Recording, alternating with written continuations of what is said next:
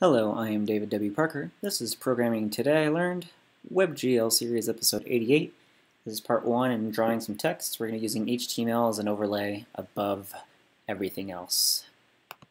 So you can see here in our HTML we have a second div. It's just going to have an ID and class overlay. In our styles, we're going to go ahead and set the container position to relative. You can see we have a container surrounding the canvas as well as the overlay.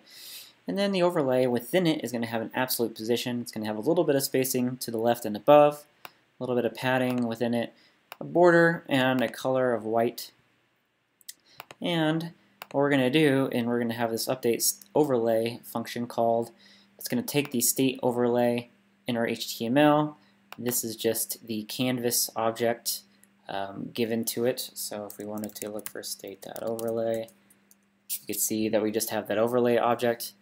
And we're going to go ahead and say iPosition and then just draw out what the iPositions are. We're going to use toFixed2 because of imprecision within JavaScript. Otherwise, you'd end up with really long values for these, even when we're only rotating by the key press speed, which is 0.02, I believe, for each space.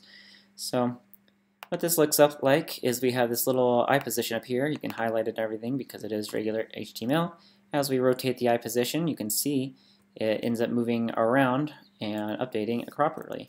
So that's it for this episode, which is nice and short, nice and easy to do, and it's a kind of a nice way to do an overlay. And that's it for this episode. So if you like what you saw, go ahead and share this on social media. Give me a like and subscribe on YouTube. It'll help me a lot. Go to ProgrammingTIL.com and sign up for my newsletter, and check me out on social media as well. Thank you. Have a good one.